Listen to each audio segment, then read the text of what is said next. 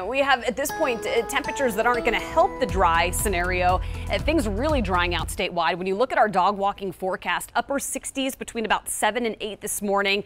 It's going to be sunny. It's going to be hazy again, and we're going to see a little more cloud cover this afternoon. 95 by about 4 to 5, so it's pretty close to what we saw yesterday. Got pretty toasty at times. Now, there will be a better chance for a few storms and showers in the mountains today. So over the western half of the state, we'll get a little more activity and a few more clouds developing here in town this afternoon. But overall, it's going to be warm. In fact, we're looking at 90s in Denver all week long. Most of the storms that we're going to see will be in the high country this week, but we'll get a few that will roll east.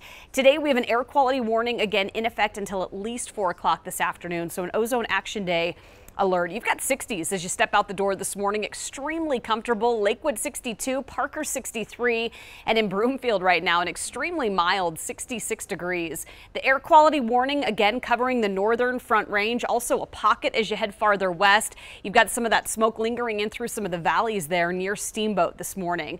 Right now, Futurecast looking at mid 70s by about 10 o'clock this morning. So it will warm up early on. We're going to get to near 90 by lunchtime. Mid 90s and then a few building clouds late in the afternoon.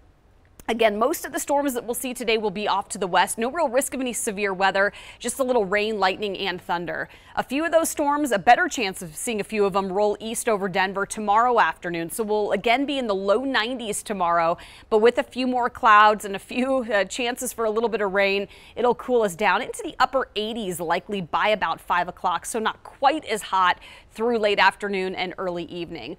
When you look at our statewide Futurecast, it's going to be a little bit more impressive for us in the mountains again this afternoon. But again, with that thunder and lightning, we're hoping for a little bit of rain, just not as much in spots where obviously the burn scars have been such an issue for us. Next couple of days, it's 90s. In fact, we'll see 90s through the end of the week. And then for the weekend, there's a brief chance, Jason, that we may break that 90-degree streak. Very hot, though, Thursday and Friday with mid to upper 90s. It's near triple-digit heat. I don't have the triple digits on there, but it's pretty close to it with that 97 on Friday.